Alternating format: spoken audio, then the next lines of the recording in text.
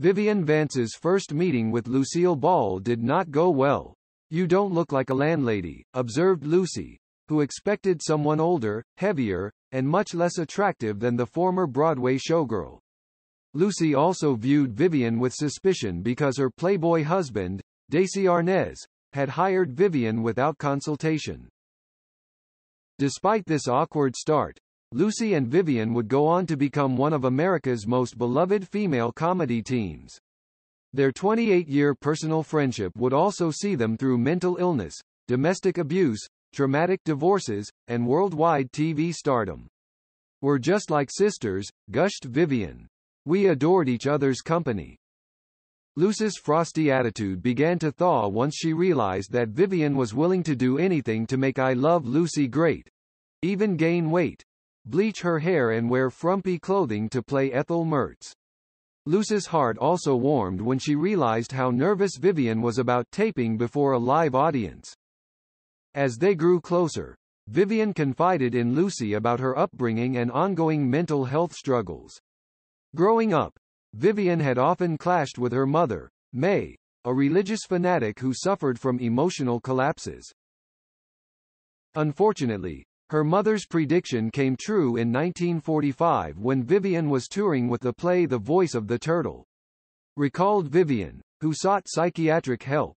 Despite the prevailing taboos about discussing mental health in those days, Vivian became a lifelong advocate for therapy and emotional wellness. At the start of their friendship, Vivian was wed to her third husband, Phil Ober, an actor. Eventually, Lucy got involved. One day Viv came to work with a shiner. That did it. Lucy thinks she said to Vivian, "If you don't divorce him, she will." Vivian ended the marriage in 1959 and repaid the favor by supporting Lucy during her breakup with Desi. "We've been through a lot together. 2 husbands, 2 divorces," Lucy admitted.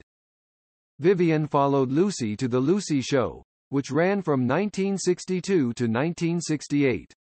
She refused to even consider being in a continuing series without Vivian, said Lucille, who came to rely on her friend's comic sensibilities.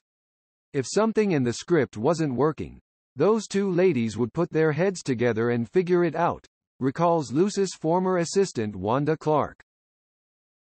But eventually, Vivian, who married her 4th husband, John Dodds, an East Coast-based book editor, in 1961, found commuting to LA too tiring.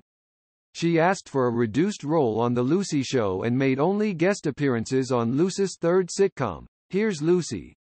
But the friends stayed in touch, and when Lucy assembled the cast members for her 1977 TV special, Lucy Calls the President, Vivian was among them.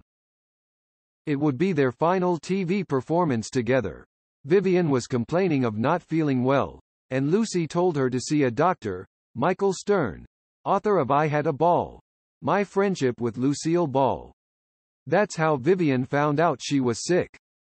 Vivian had been treated for breast cancer years earlier, but it had spread to her bones. Lucy traveled to her bedside twice before she passed away in 1979 at age 1970. They spent the afternoon telling stories, hugging and loving each other. When Lucy left, you could tell it was an extraordinarily painful goodbye. Lucy never got over Vivian's passing. No one could take the place of Vivian Vance in her life. Vivian was the greatest partner anyone could ever have.